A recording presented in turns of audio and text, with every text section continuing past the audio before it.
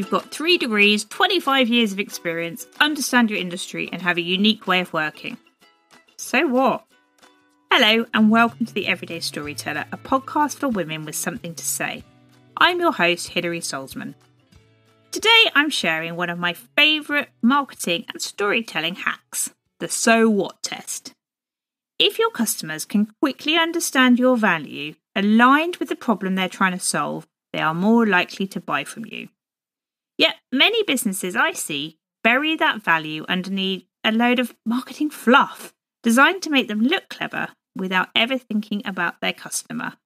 With my foolproof method, you can put your customer value at the front and centre of every story you tell. So here's the trick. With every statement you make, everything you write, keep asking, so what does this actually mean for my customer? Take my business, for example. I could say, I write stories for small businesses. So what? Okay. I help businesses use storytelling techniques to market themselves better. Yes, okay, but so what? I help businesses use storytelling to attract new customers and create deeper connections. Okay, we're getting somewhere now, but what does that actually mean? How about this?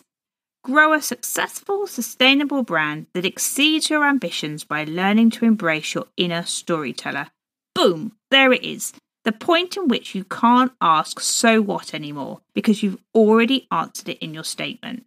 The value of what I do is clear, business growth, sustainable success, and you know exactly what I would do to help you achieve it. Your customers' minds are hectic and busy.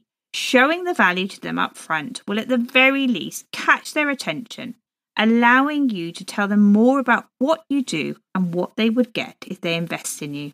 So next time you write something or look at how you talk about your products or services, just have it in the back of your mind or in massive blooming letters on a post-it note in front of you.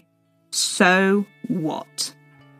If you've enjoyed this podcast, please do leave a 5-star rating or review.